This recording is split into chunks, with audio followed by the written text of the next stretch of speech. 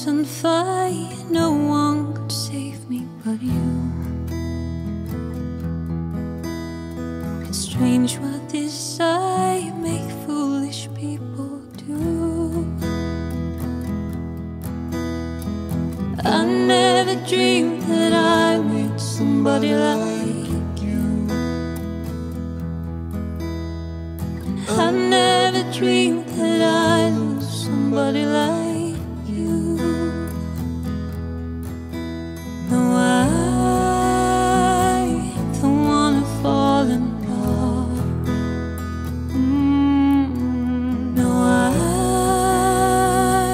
don't wanna fall in love. Hi, this is John Cullen. Welcome to Bedtime Stories.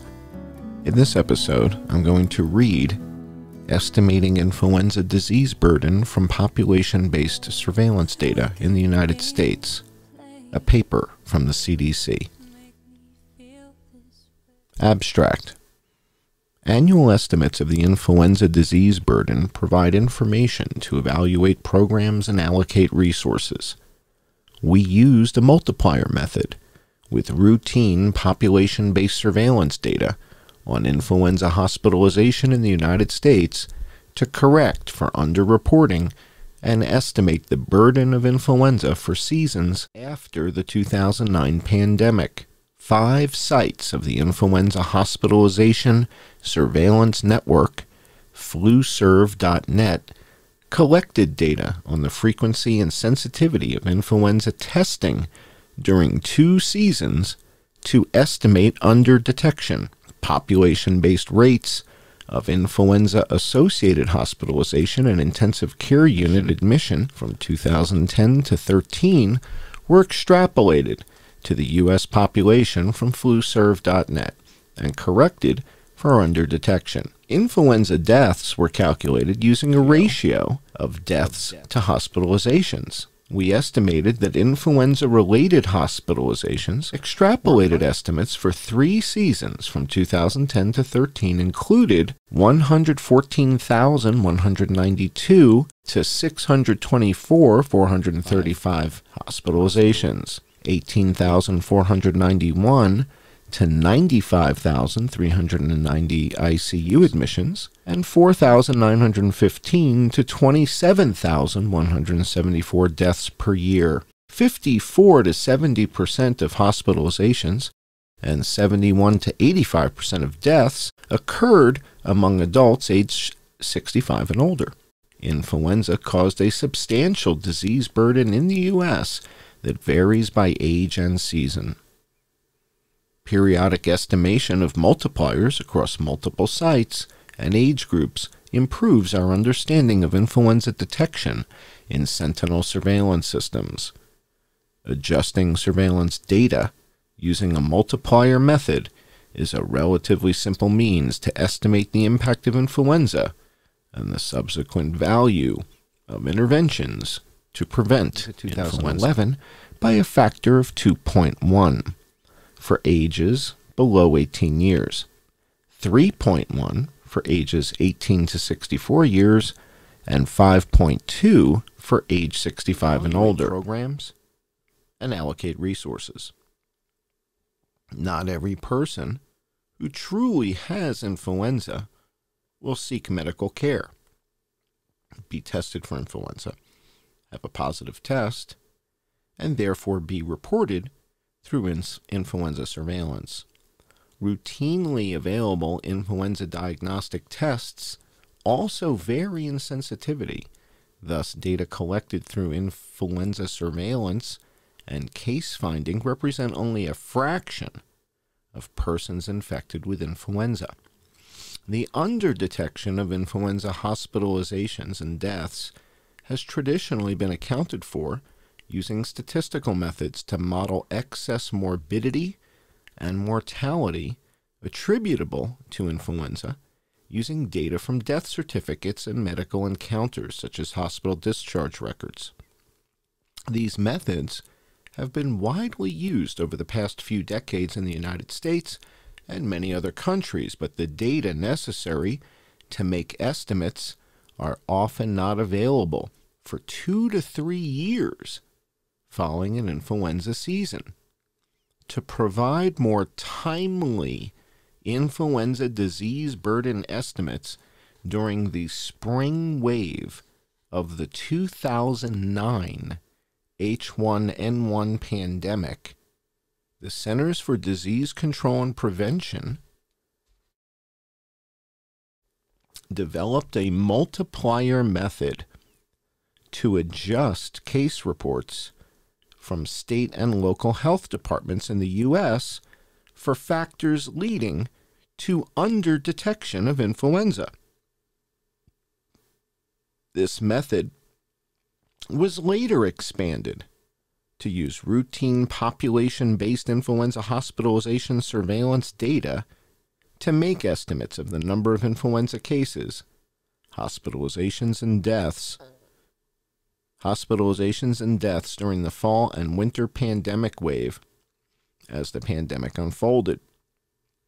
Following the 2009 pandemic, there was continued interest by CDC in using existing population-based surveillance systems.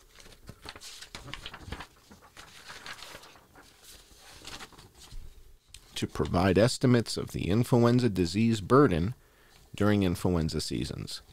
Using multipliers estimated during the heightened awareness of a pandemic, however, may not accurately reflect non-pandemic seasons, since influenza detection may differ during seasonal epidemics.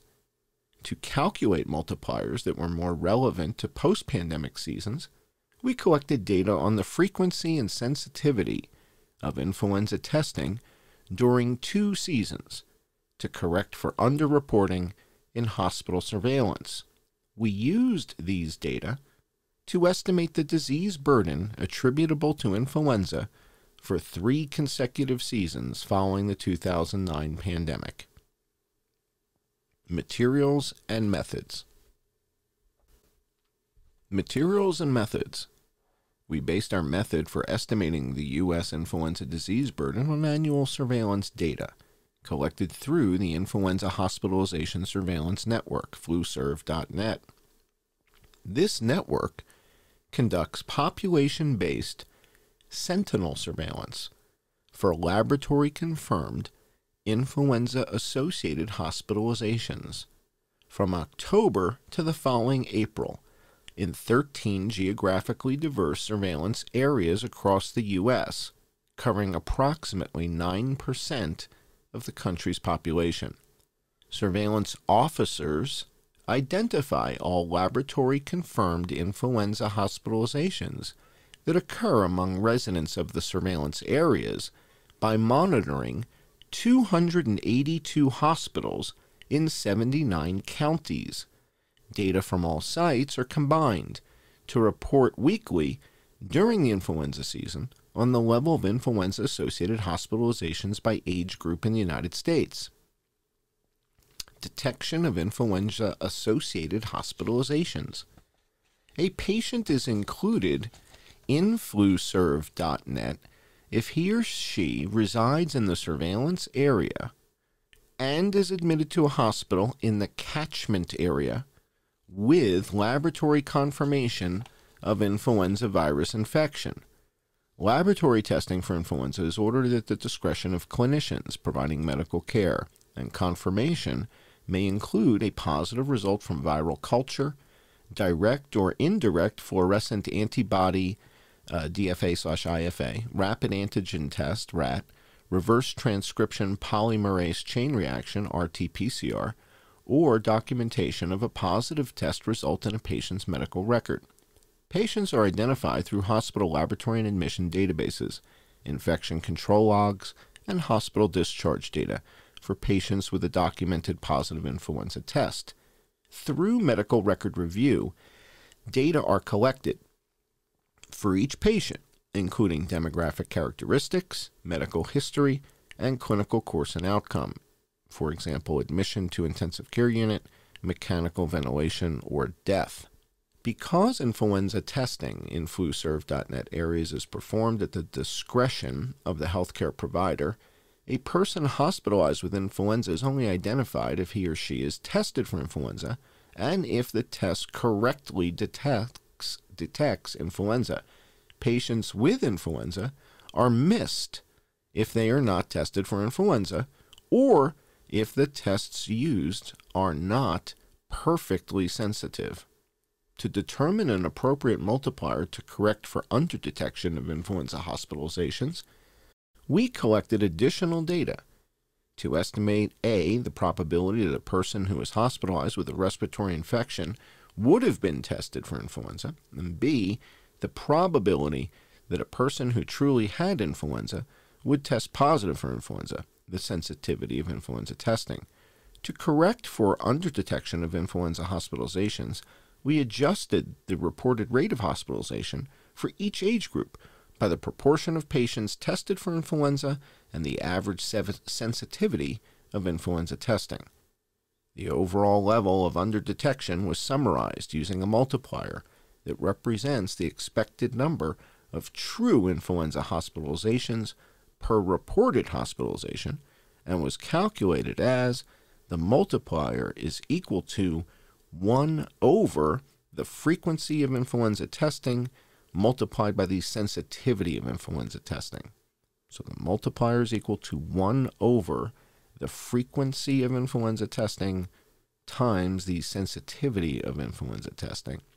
Data collection was performed in a sample of participating surveillance areas to assess influenza testing practices among hospitalized patients with respiratory infections. 5 surveillance areas, California, Colorado, New Mexico, New York, and Oregon, collected data during the periods December to April of the 2010 to 2011 and 2011 to 2012 seasons.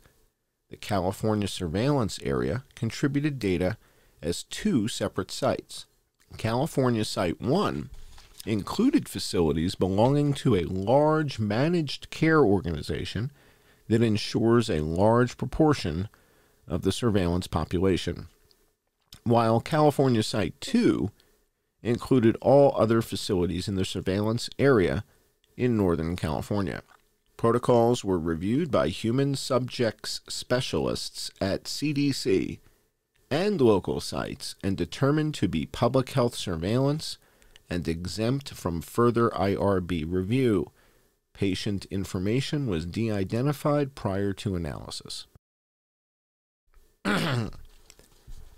To identify eligible persons hospitalized with a respiratory illness, sites selected hospitals that were representative of their catchment area and identified all patients who had been admitted with respiratory infection using a discharge audit of ICD-9 codes 466 and 480 to 488. To determine the probability that a person hospitalized with a respiratory infection would have been tested for influenza, a stratified random sample of eligible patients per month by age group, less than 18 years, 18 to 64 years, and 65 and older, was selected to review laboratory records and/or medical charts and identify whether patients were tested for influenza and, if so, what type of test was used. We analyzed data within age groups, but also examined whether there were other factors associated with influenza testing, including month during the season, disease severity, or residual differences in finer age categories. The sensitivity of influenza testing was calculated as a weighted average based on the distribution of test types performed at each site. A representative sensitivity value was selected for each test type from a review of the literature, with a lower estimate among persons age 65 and older based on studies that suggest lower sensitivity among older adults, 7 to 9, rat. When multiple tests were performed for a single patient, the more sensitive test was used for all calculations. To combine data across sites, simply pooling all observations into binomial estimates of each parameter has limitations. Numerous site-level factors contribute to variation in estimates from site to site, which can result in an incorrect summary estimate and its confidence interval. The beta binomial method has been shown to appropriately combine heterogeneous studies to estimate summary frequencies. The beta binomial distribution is a binomial distribution in which the probability of success at each trial is not fixed, but random, and follows the beta distribution. For each season, we applied the beta binomial models with maximum likelihood estimation to obtain pooled proportions using the SAS macro beta bin. This macro uses the SAS procedure NL mixed to provide maximum likelihood estimates of the mean and standard deviation from each fitted distribution. Detailed explanation of the statistical assumptions for the beta binomial model and the process of estimating the pooled proportions are described in Young Shu et al. Young Shu et al. Independent models were fitted to estimate the pooled proportion of patients tested for influenza and the test sensitivity, and were hierarchical by age group. The estimated distributions for each parameter are shown. The age-specific parameter estimates and their associated error were algebraically combined to calculate multipliers and 95% confidence intervals for the 2010-11 and 2011-12 seasons. We also calculated a summary multiplier for each age group following the same methods but using data from both seasons. Calculations were performed in SAS version 9.3 from Cary, North Carolina. The ratio of deaths to hospitalizations. Data on the occurrence of death among hospitalized patients with influenza are captured in fluserve.net by medical record review and finalized at the end of the season. We use these data to calculate the risk of death among all influenza hospitalizations identified by age group and season. Not all persons who die with influenza are admitted to a hospital prior to their death, and others may die after hospital discharge. Thus, hospital surveillance does not fully capture deaths due to influenza in the catchment area. To estimate a more complete ratio of deaths to hospitalizations, we also include data on the probability that a person with a respiratory infection would die outside of a hospital admission. For this, we use publicly available mortality data from the National Center for Health Statistics for the U.S. population in 2010 to identify the deaths attributable to pneumonia and influenza, ICD-10 codes J10 through J18, and the proportion that occurred while hospitalized versus outside of a hospital admission, for example, at home, on arrival, in the emergency department, in hospice, or long-term care facility. The ratio of deaths to hospitalizations, D to H, represents the expected number of influenza deaths relative to the number of influenza hospitalizations, and was calculated algebraically for each group as D to H is equal to the number of reported deaths over the number of reported hospitalizations multiplied by 1 over the percent of deaths that occur in the hospital. Estimating the influenza disease burden. Using an approach previously described in 2009 and outlined in Figure 1, we estimated the annual influenza disease burden by age group, younger than 18, 18 to 64, 65 and older, using a series of age-specific parameters as described above: the rate of influenza hospitalization, the multiplier for underdetection, the probability of influenza testing and the sensitivity of influenza testing, the percent of influenza hospitalizations admitted to the ICU, and the ratio of deaths to hospitalizations. First, we adjusted the reported annual hospitalization rates from FluServe-Net for 3 seasons from 2010 to 2013 using multipliers that included the probability of being tested for influenza and the sensitivity of influenza testing. Season-specific data were used for adjustments when available. And for the 2012-2013 season, summary data from the 2 measured seasons were used. Rates of influenza mortality were calculated by multiplying the adjusted rates of hospitalization by the ratio of deaths to hospitalizations.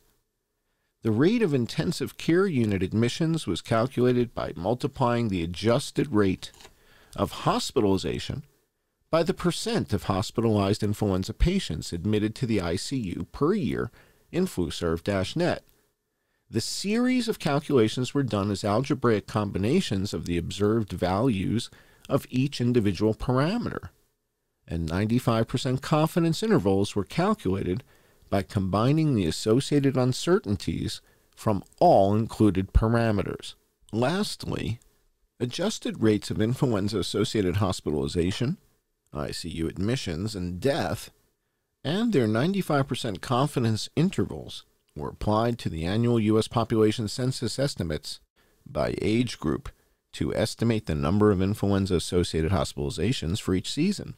During the 2009 pandemic, we also estimated the number of influenza illnesses in the population using a ratio of cases to hospitalizations based on data about medical care, seeking and specimen collection, submission, and confirmation. For the post-pandemic seasons, we lacked data on non-hospitalized illnesses, but did not estimate this number of influenza illnesses in the population. For the post-pandemic seasons, we lacked data on non-hospitalized illnesses and did not estimate this number of influenza illnesses in the population. Results. From December 2010 through April 2011, 5-month period. Sites reported data from medical records on influenza testing practices for 5,458 patients hospitalized with a respiratory infection. ICD codes 466, 480 through 488. 2 sites' data included all patients, California Site 1, Oregon. Other sites included an age-stratified random sample of 60 charts per month. From December 2011 through April 2012, 5-month period, sites reported data from chart review on influenza testing practices for 2,506 patients. 1 site included data for all patients, California Site 1. Other sites included an age-stratified random sample of 60 charts per month. The proportion of patients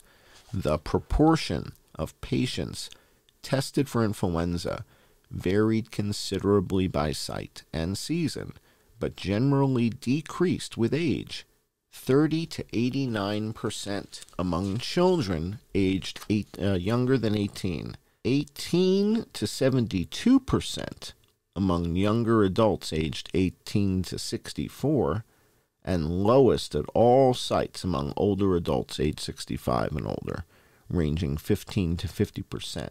Testing did not further vary within age groups, except among the younger adults, with testing being less common among adults closer to age 65. There was some variation in influenza testing by month. The median percent of patients tested for influenza across sites increased from 30% in December to 48% in March during 2010 and 11, and from 32% in December to 42% in April during 2011 and 12, with greater variability among adults than children. In a logistic regression model, controlling for age and site, patients who died were 0.71 times as likely to have been tested for influenza as patients who survived to discharge. and that's a 95% confidence interval. The sensitivity of influenza testing also varied between sites, depending on the mix of test types performed. Rapid tests and RT-PCR were the most commonly performed tests overall, though the distribution of test types varied substantially from site to site. There was less variation by age, though in several sites, children were more likely to be tested with rapid tests than adults.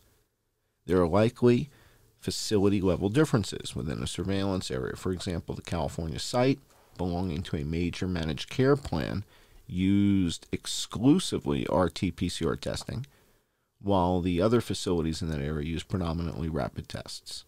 We combined the frequency and sensitivity of influenza testing from 6 sites to estimate a multiplier for fluserve.net under detection.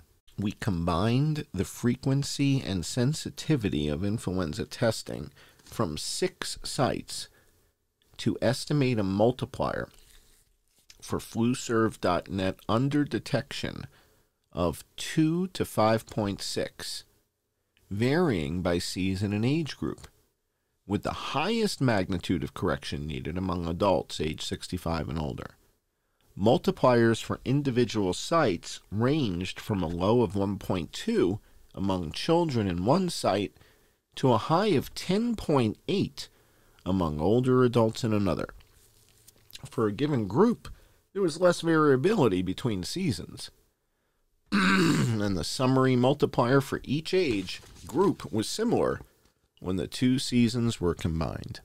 Across all fluserve.net sites, the risk of ICU admission among hospitalized patients with influenza was relatively consistent between years and age groups, varying from 15 to 19%.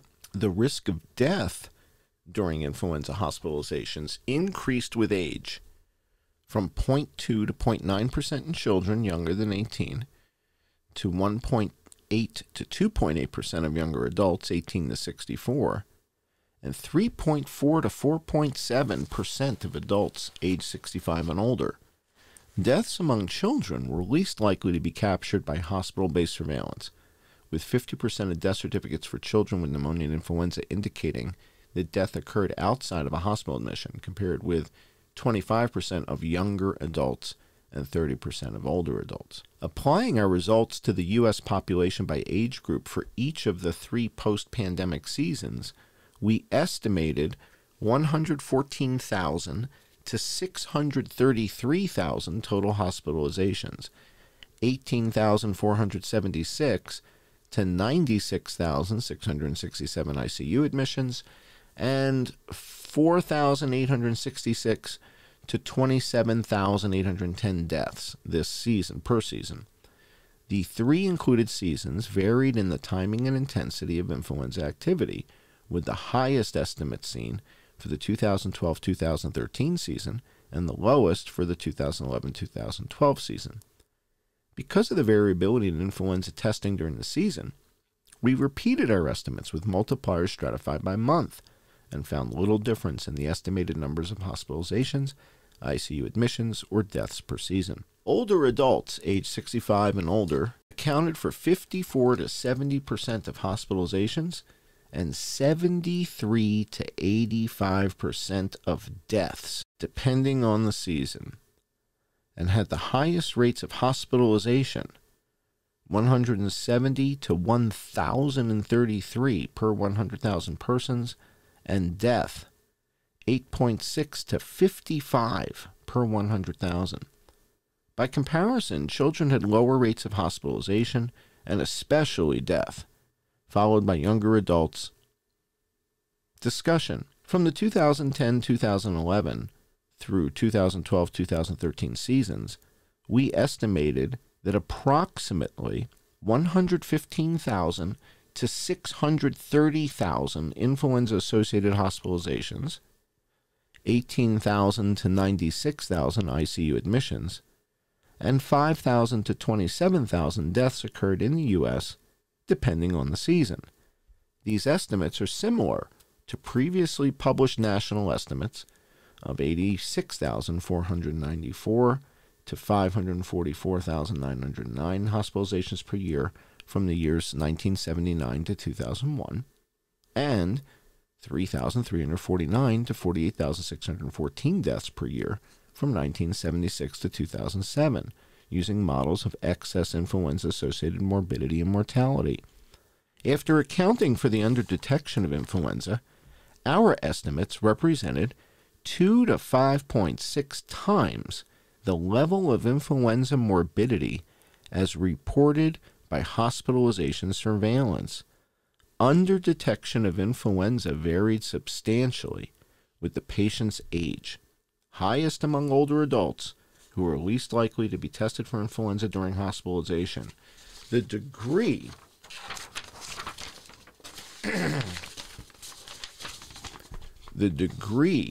of underdetection also varied by site, up to 10 times the level of reported hospitalization in some sites for older adults, but was relatively stable between the 2010-11 and 2011-2012 seasons.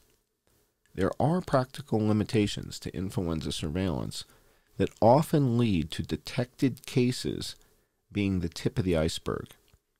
For comparison, we previously estimated a multiplier during the 2009 pandemic of 2.7 times, range 1.7 to 4.5, the number of influenza hospitalizations reported to CDC, though we did not have sufficient data to stratify by age group. Previous studies found a similar degree of underdetection among children during 2 seasons prior to the 2009 pandemic, estimating that clinical laboratory-based influenza detection captured 38 and 39% of pediatric influenza hospitalizations in one surveillance area. These estimates are both similar to our post-pandemic estimate among children, though data are lacking on comparable estimates of the sensitivity of influenza surveillance among adults.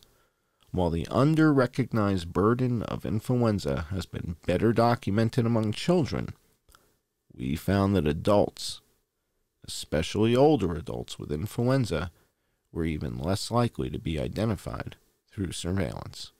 I'm John Cullen. Thanks for joining Bedtime Stories.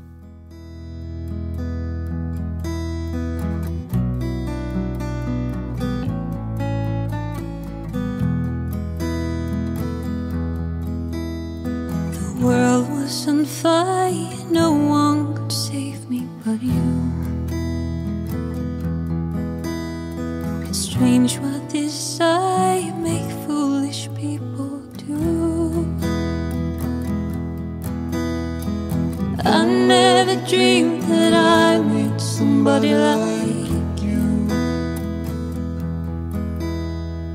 I never dreamed that I'd lose somebody like you. No, I don't wanna fall in love. No, I don't wanna fall in love without you.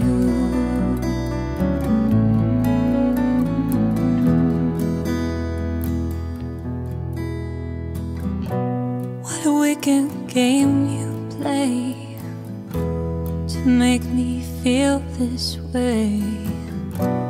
What a wicked thing to do, to let me dream of you. What a wicked thing to say, you never felt this way. What a wicked thing to do, to make me dream of you. And I don't wanna fall in love. No, I don't wanna fall in love without you.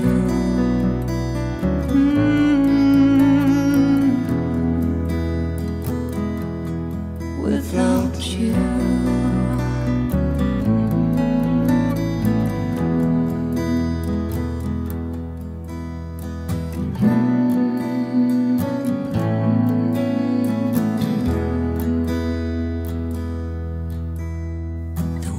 was on fire, no one could save me but you.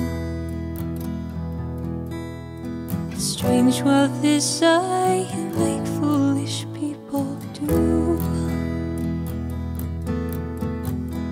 I never dreamed that I loved somebody like you.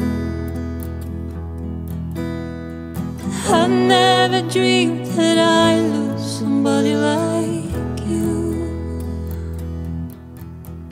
No, I don't wanna fall in love. No, I don't wanna fall in love without you.